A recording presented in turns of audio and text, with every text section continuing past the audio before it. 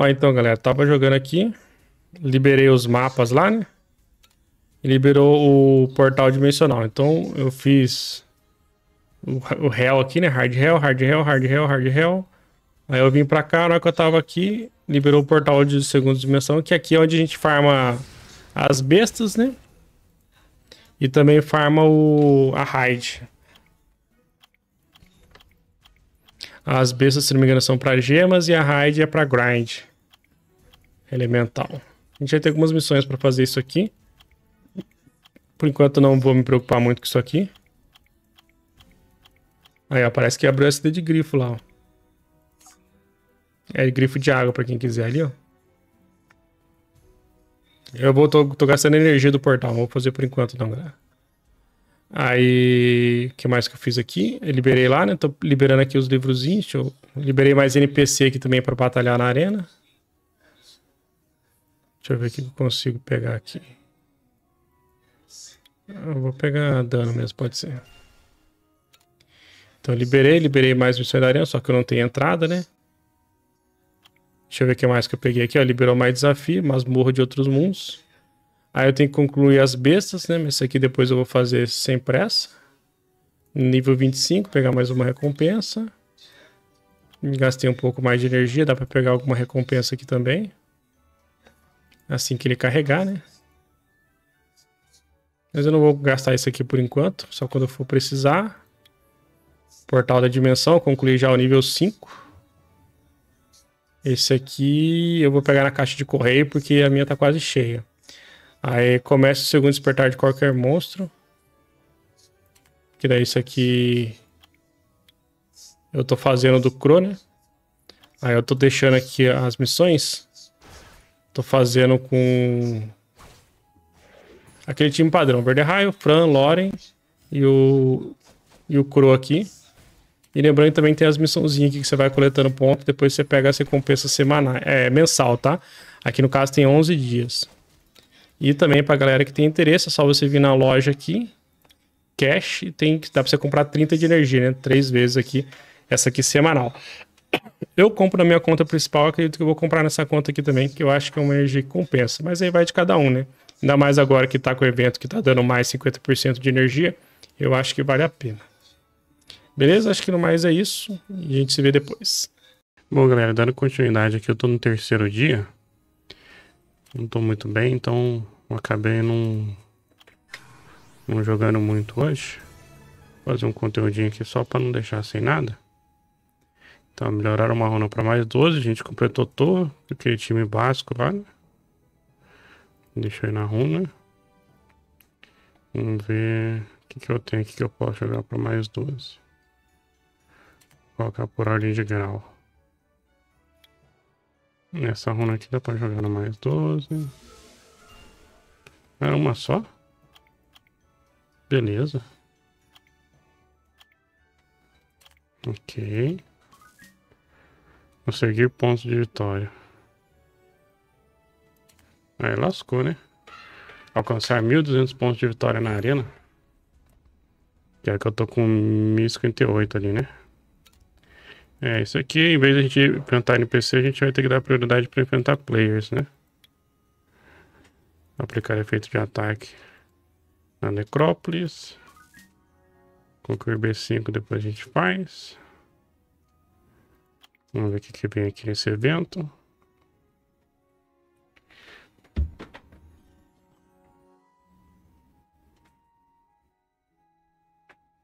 Pegar um boost de XP. Pegar esse outro aqui. Aí liberou aqui, vou pegar um Devilmon. Vamos voltar. Vamos fechar. Tô fazendo fiz a missão diária, né? Liberou mais um pontinho aqui, ó.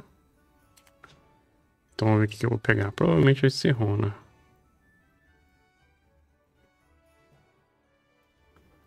Eu vou pegar a runa Swift ou Rage. Vou pegar a Swift. Vamos ver bem as runas. Vamos ver. Nossa, ataque pet. HP flat. Taxa crítica. Esse aqui eu vou jogar no mais 15 já.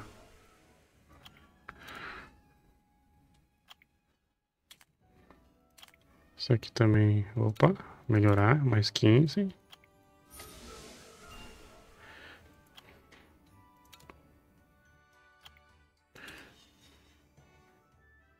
Melhorar mais 15 também.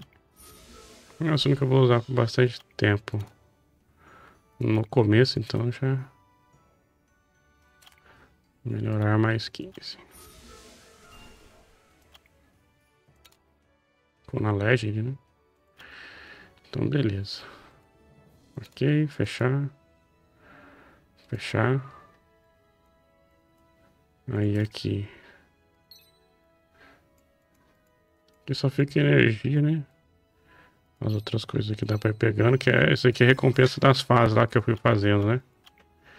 Normalmente no slot 2, 4, 6, você não quer runa flat, que a gente chama, né? Que é tipo HP mais, defesa mais, ataque mais. Você quer em porcentagem ou velocidade, né? Velocidade mais dá pra ficar, que dá pra usar. E na runa 2, na runa 4 e 6, se tiver, não tiver, se não for porcentagem, for flat e tiver velocidade embaixo, também você pode upar pra ver se vai pegar bastante velocidade. Porque por mais que a runa não seja das melhores, dá pra você usar ainda em alguém pra iniciar. Não vou nem olhar isso aqui agora.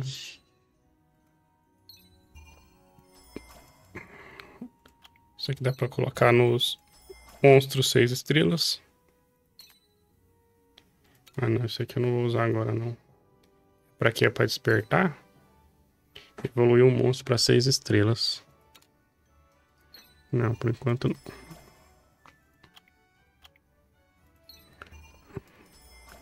Isso aqui, a maioria deles foram recompensas de concluir nos mapas. Ainda não terminei, falta alguns ainda pra terminar. Mas já deu um recursinho ali. Esse aqui não vou pegar, a ponta eu vou coletar. Aqui do evento. Tem algumas coisinhas aqui também pra coletar. Deixa eu coletar essa suna aqui já. A Suna Fight, o efeito dela quando você tá com par, ela dá 8% de ataque pros seus aliados. Então todo mundo fica com 8%, né? É tipo uma fatal, só que em área. Beleza. Aí tá acabando a missão ali. Aí ó, só pra vocês verem como é que tá o mapa aqui, ó. Aí hoje eu vou ver se eu acabo com o segundo despertar do Ícaro. E vou ver se eu faço um Haok. Do Ícaro não, do Crow, né? Vou ver se eu faço um Haok, um Ícaro ou um Spectre. Acho que eu vou fazer o Spectre, que eu já tenho ele. E vou passar os mapas ali. Aí aqui eu tô upando. Upei esses primeiros aqui, tem os danos elementais. Não vou upar por enquanto, não. Vou esperar na hora que eu passar de level, eu já tenho recurso para upar esses primeiros aqui. Deixa eu ver o que mais que ficou da gente fazer. Ah, concluir aqui, energia. E explorar cenário, que é o que a gente vai fazer agora. Então, no mais é isso. Eu acho que eu tenho... Deixa eu ver quantos falta de skill up no overlay. Ele não é tão importante assim o skill up, tá? Falta 3, eu acho que eu tenho 2 vampiros lá. Vou pegar mais um, dá pra evoluir pra 6 estrelas já. Deixa eu ver aqui, ó. Já aproveitar, invocar os pergaminhos desconhecidos que eu tenho. Não vai vir 4 estrelas, né? Que é de 1 a 3. Mas pode ser que venha, por exemplo, um Haok. Opa. Ok. Fechar aqui. Vamos ver se eu tenho uma coisa que eu tenho 2, falta 1. Eu acho que nos eventos não tem nenhum pra me pegar. Que daí eu já poderia evoluir ele usando ele de food, já pegava 6 estrelas. Bom, aqui acho que já tá tranquilo. Completamos mais uma missão. Uma missão diária, né? As bestas lá só você inicia, faz uma vez o manual. Aí depois você volta e deixa aqui na batalha. Quando você faz uma vez lá, Ele libera pra você comprar edifícios aqui. Cadê o negócio do homúnculos? Não é planta, não é árvore, não é decoração.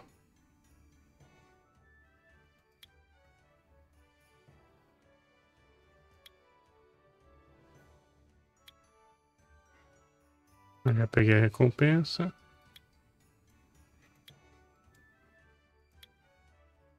Era pra ficar aqui, né? Logo, cristal, penhasco. Eu acho que eu já devo ter comprado, eu não vi. Bom, então eu vou lá fazendo os mapas e a gente se vê no próximo vídeo aí. Bom, galera, então voltando aqui. Concluí algumas coisas aqui, né? 1.200 pontos de vitória. É só você procurar os carinha com a defesa fraca e atacando eles que a gente consegue. Comprar o Devilmon, já fiz também. Obter um pedaço de monstro. Compre 20 pedaços de invocação de monstro na masmorra secreta. Obter 20... Ah, tá. Isso aqui tem que entrar na masmorra. E depois a gente tem que invocar. Que no caso seria o Yeti de escuridão, né? Mas você pode pegar qualquer um que já conta. Finalizar B7. Fortaleza do Gigante, foi tranquilo. B5 da Necrópolis. Criar Runa Will. Só a gente vir aqui. Criar Runa Will. Uma só. Pronto. Coletar. Concluir B7, depois a gente faz. Concluímos B7 do reino espiritual. E aqui no mais é isso. Aí eu tô fazendo aqui, upando os monstros da fusão do Veromos, né? O Yeti, o Vampiro e a Sucubus. Aí eu coloco no mapa e coloco o monstro amigo pra bater. Eu costumo deixar esse penúltimo mapa aqui, ó. Nessa fase aqui, ó. Aí os caras fazem. O monstro amigo aqui não dá pra usar monstro amigo. Mas eu acho que dá pra fazer. Não, vou tirar a variável com a capa. Eu acho que com os dois aqui faz.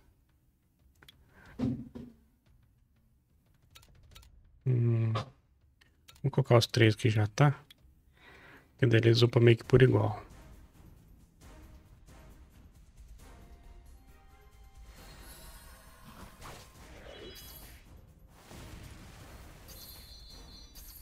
É bom só tentar, se você for fazer esse portal dimensional, verificar se tem... Se tá com a XP ativa, né? Agora que eu iniciei, mas aqui é tranquilo. Aí eu vou upar os monstros do Veromos e vou fazer a fusão do Veromos, né? Esses mapas aqui é bem tranquilo. Talvez só a Ock conseguia. Ou Crow, né? Conseguiria fazer sozinho com esses outros monstros. Mas eu coloquei a Fran pra garantir, né? Então basicamente agora eu vou fazer a fusão do Veromos. Terminei todos os mapas. Já tinha feito no normal, né? Terminei no hard e no difícil. Aí eu tava subindo alguns níveis das masmorras, gigante, dragão e por aí vai até onde eu consegui, porque meu time já tá melhorzinho, né? Aí eu falei, antes de eu fazer isso eu vou fazer o Veromos logo, porque o Veromos ajuda a subir esses outros, né? Então, aí eu ia subir um pouco, depois eu ia ter que fazer o Veromos e ia subir de novo. Então já vou fazer o Veromos, que daí já sobe tudo de uma vez. E aí quando eu terminar aqui eu volto com vocês. Ó, galera, então voltando aqui, começando aqui o quarto dia, né?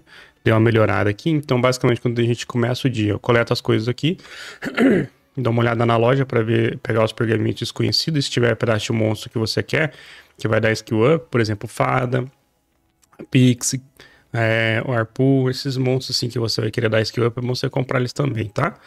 Aí deixo a missão aqui fazendo, aí no caso eu vi uma aqui, ó,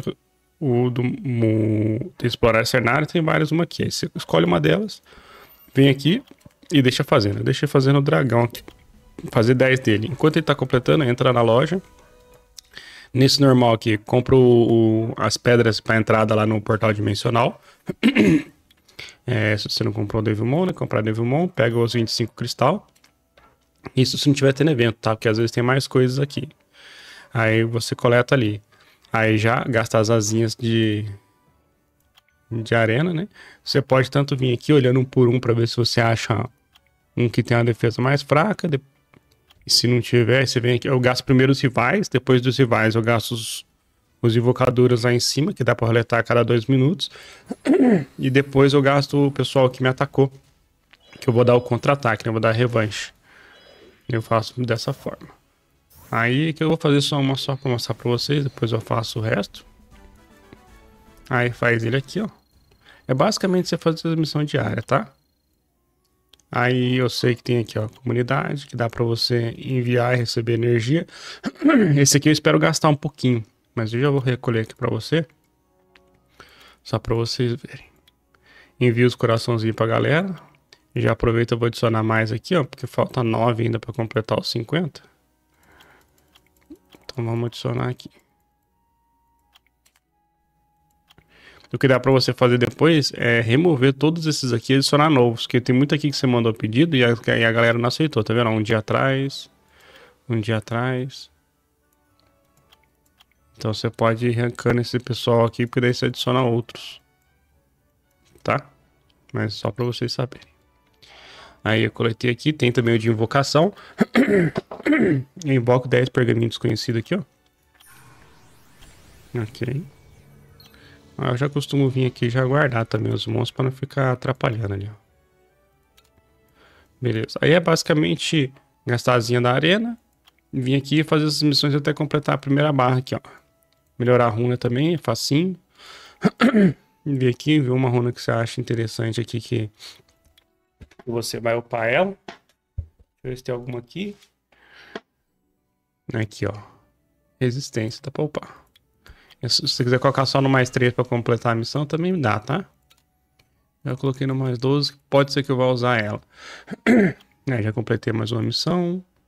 Explorar cenário. Aí você não precisa fazer todas, você só precisa completar os pontos aqui, tá? O que eu às vezes não faço. Tipo assim, o do dragão eu não costumo fazer. Que às vezes vai mudando, né? O restante eu faço. Isso aqui também a essência eu faço, que é tranquilo. O cenário eu faço, que daí eu uso o monstro amigo. E já gasto aqui esse aqui também. E esse mano a mano aqui é entrar na arena, que é o que a gente vai fazer. Aí a gente já gasta, depois eu coleto, depois que eu gastei pelo menos umas 5 asas da arena aqui, ou diminuir um pouco a energia, aí eu faço os desejos, porque você pode pegar a asa de arena aqui e atrapalhar a regeneração ali. Deixa eu ver se a gente completou mais alguma coisa. Ah, tá, a gente completou esse outro evento aqui, ó. Deixa eu ver, ah, tá, nível mol. Pegar um pergaminho lendário. Beleza. Aí nesse daqui, se eu consigo pegar, você pode invocar alguns monstros e escolhe só apenas um deles. Então, por exemplo, eu vou vir no de água, invocação de água, sim. Umbral magia, sim. E aí vai indo. A intenção aqui é pegar o silfo de água, que é o Tyron, tá? E invocar ele. Deixa eu mostrar ele aqui pra vocês. Que ele vai ajudar bastante a gente na toa. Monstro. Coleção. Pode ser no fogo mesmo, depois eu mostro lá. E tem a fusão dele de fogo, que é o Pareta. Não, aqui já tá no 5 estrelas. Parece, esse aqui, ó. Esse aqui é o Silfo de água, que é o Tyron, tá? Ele tem velocidade de ataque, congela, reduz barra e o ataque básico tem chance de dar buff de crítico. Então beleza, vou fazendo as coisas aqui e a gente se vê no próximo. Ajude o canal a crescer se inscrevendo, deixando o seu comentário, avaliando e compartilhando, porque é muito importante para o canal. Assim podemos trazer mais vídeos com mais qualidade.